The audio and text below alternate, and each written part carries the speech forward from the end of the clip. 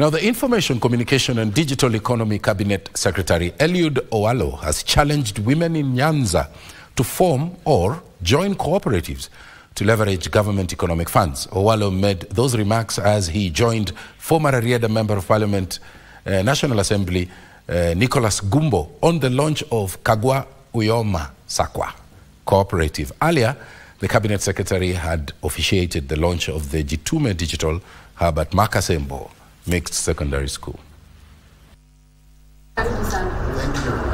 Thank you very much. Morning, students.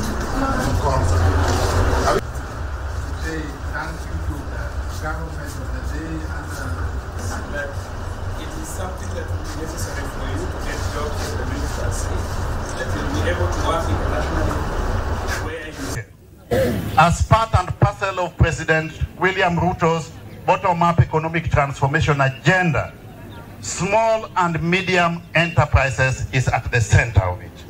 And that is why deliberately and consciously the government is hell-bent on empowering both the youth and women by way of small and medium enterprises.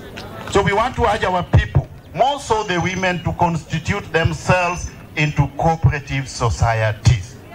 You cannot grow if you are doing business alone, but you have got all the attendant opportunities to grow if you work together through SACCO.